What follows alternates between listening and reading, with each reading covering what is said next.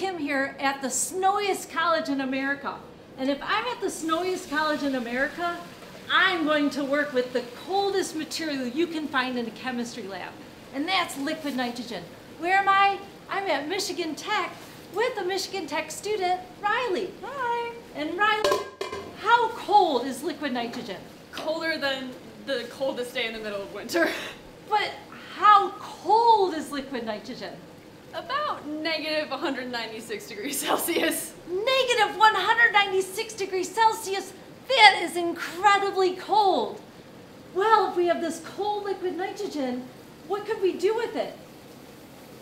Well, how about let's put some pasties in the liquid nitrogen. What do you think? Do you like pasties? That was like my first meal as I moved in, and that was my dinner. The staple at Michigan Tech, right? The Upper pasty in the Upper Peninsula of Michigan. Well, let's why not put it in liquid nitrogen and see what happens. First time, never did this. I'm going to use some tongs to put it in. And I see you have a hammer there, Riley. Oh, so yes. What do you think? Oh, we have to pull it out and smash it. Bye, pasty.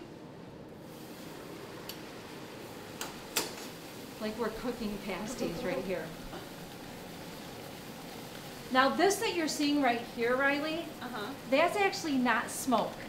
That's fog. And that is because of the water in the atmosphere that is cooling down from that liquid nitrogen, right? Yeah. You see how it just falls down? It's a great material for maybe a little smoky Halloween effect. But a lot of people use like solid carbon dioxide, right? Dry ice. Yeah. But this is also really cool. Well, what do you think? Is it done cooking? Still bubbling, but... Still bubbling. First time ever pulling a pasty out of liquid nitrogen.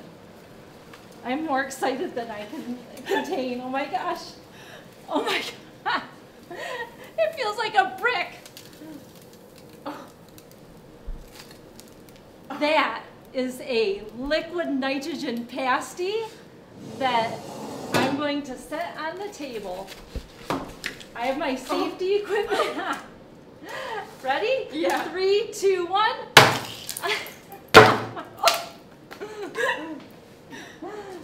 Here we go, one more. I think the miners back in the day when pasties first came about would absolutely love this experiment. What do you think? Oh yeah, I know I did. Cheers.